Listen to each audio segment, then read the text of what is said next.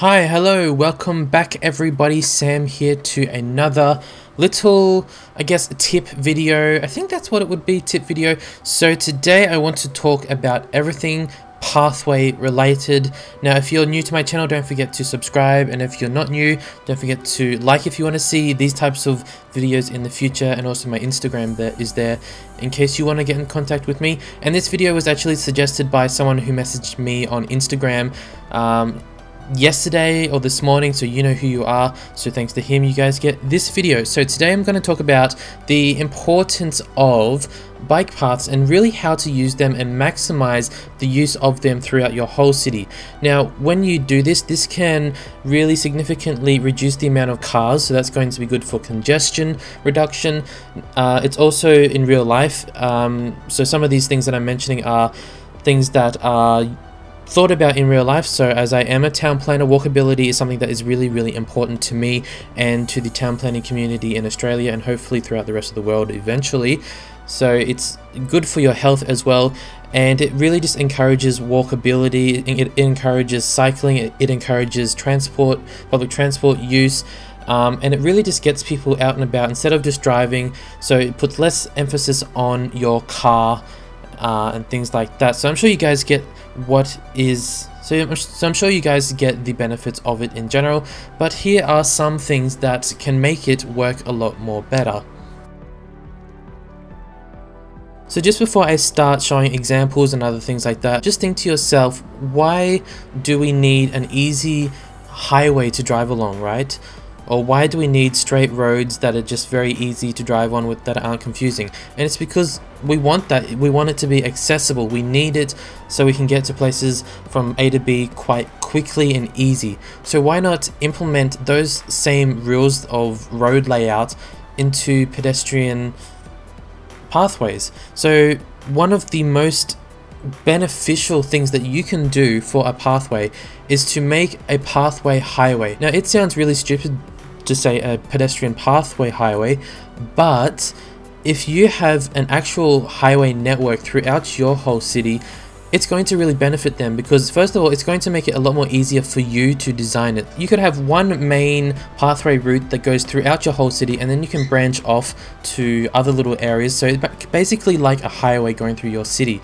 So for example, if I just show you guys right now, I've implemented a pathway that kind of goes halfway through the city. Now, I haven't done all of it because it takes a lot, right? So if I go up to here, so this is an industrial area, and it goes all the way along down here along the river, it passed by a residential area, it passes by a school, and it continues on, goes past this mini downtown area, goes past more public transport, continues on. So having one single pathway makes it a lot more easier, and then you can easily branch off to different areas that you want to go. So for example, I have this one that branches off over the top of the main road and branches off right up into this public transport hub. Now, it's very beneficial to connect your pathways to different specific areas. So for this example, you can see a lot of people are coming straight off of the, the monorail or the trams or even the buses here, and they're going straight onto the pathway, and then they can get onto their bike, which will spawn, or they can walk, and it's making it extremely accessible and easy for them to get around. Now, other places that you can branch off to are into shopping districts, so for example in there, or into residential areas. So you want to make sure that you have point A to be connected very easily and well. So for example, you want to make sure that you have, like I have done down here, you want to make sure that you have your industrial area easily connected up to your residential area, because obviously these people are going to want to work in the industrial area or into the commercial area.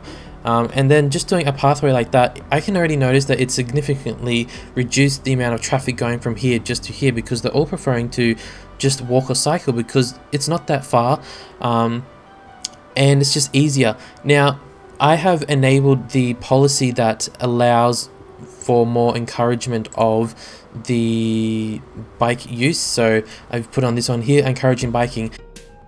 Now, I can 100% say that just having no pathways like these guys here, it doesn't encourage walkability at all. at all. Even if you enable the encourage biking policy, it doesn't do anything. So once you put in pathways like this that are elevated, that go to specific places, that make it a lot more accessible, people will use it. They will come in big amounts, big groups of people. So you can see there's already a lot of people using it. And if you have really long distance pathways, so if you go back to my Inselstadt video, that city is very, I guess, walkability-ized, is that a word? Because there's pathways literally everywhere, and people were cycling from one point on the map all the way to the other end, going through several tiles. When I say a tile, I mean these guys here. So people will cycle, for example, from here all the way down to here if you have an easy enough network. Something that you want to avoid is pedestrian crossings on the road. So any type of crossing is going to slow it down and make it less attractive. So that's why I have this going straight over the top. And then you'll also notice a lot of the time I will put pedestrian crossing bridges over the top, especially in areas of public transport. And although these people are still using it, you can actually very easily stop them from using it by just going like this and going like that, so they will actually use this instead. Now obviously this isn't going to be good for people who want to cycle, so you would just continue on with elevated ones like this because it's a lot more smooth, the transition is a lot more easier. And if you have it like this, they don't have to stop at all. They can just continuously go and go and go, and they don't have any issues to worry about. And just to go back on what I said a few minutes ago about how people will cycle all the way, you can see that there's a lot of people already using it, and they're probably, if I go up into here, I'm assuming a lot of them will probably go all the way down. So you can see it's being used all the way up until here. Now, for someone who isn't a cycling enthusiast, that's a pretty long way, but I mean, for some people that's not long at all. But in terms of the game, I think this is pretty great. And if I had continued on the pathway, I can 100% say that the people would go straight down into the city. You can already see that they're kind of finding their way down. So there's definitely a need for a pathway to go down through this way to make it a lot more easier and accessible. So in the future, when you're thinking about designing your pathway layout, you want to keep it very simple. You want to make sure that it's very obvious where to go. You don't want it to be extremely zigzaggy going through. And like I said, you don't want them to be interrupted by like pedestrian crossings, for example, like here, or anything like that. So you want to make it extremely easy. There's a whole lot of great pedestrian bridges that you can use that go over the top of roads, and like the water here, which I love this one, by the way. This is a pretty cool one. And if you decide that you want to do something more in the inner areas of a suburb where there isn't really any space to do specific elevated pathways, so for example this area here, I wouldn't do an elevated pathway because it is quite low density. So over to here, I'll just show you.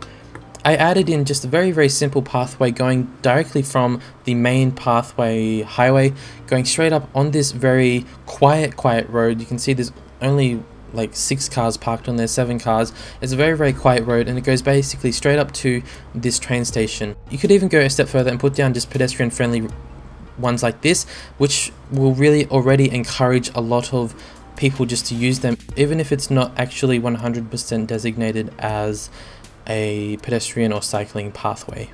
Now, just one more thing before I wrap up the whole video. Putting in pedestrian bridges and cycling highways and things like that, it can really speed up traffic in general, and not due to the lack of congestion. Well, yes, it does help with lack of people driving, but for example, if you have these bridges like this, it basically removes the waiting time for people who cross in front of your car. So people are automatically going up here, not in this case exactly, you can still see people going across there, but it removes people going across here, and it removes the waiting time for cars. And that might be something that's very beneficial for a very busy road congested area. Just removing the traffic lights and the pedestrian crossing can really speed up a difference. Now, my reasoning for not using tunnels is based from real life reasons. So it's been proven so many times by so many different studies around the world that tunnels do encourage a lot more crime. Reason being is because tunnels, they are more private. People can't see what's going on in there. So even though some tunnels are very well lit up and there's a lot of people around, sometimes there's tunnels that don't have a lot of people and crime can easily happen in those, and people can get away with it. It's very, very common. So based from those real life reasons, I never do them in the game because I just don't like the concept of potential crime, and I know it doesn't matter in the game. So I'll always do bridges instead, because a bridge, if there's crime happening here, all of these people who live in this building, they can look down and see. All of the people driving past, they can see. All of these people over here, they could maybe see if they're walking past. But if this was a tunnel, the people driving, they can't see what's happening in there. The people waiting for the bus, they don't see what's happening in there. And these guys in this building here, they can't see down into the tunnel what's going on. So I hope that makes sense, because that is the reason why I don't ever use pedestrian tunnels.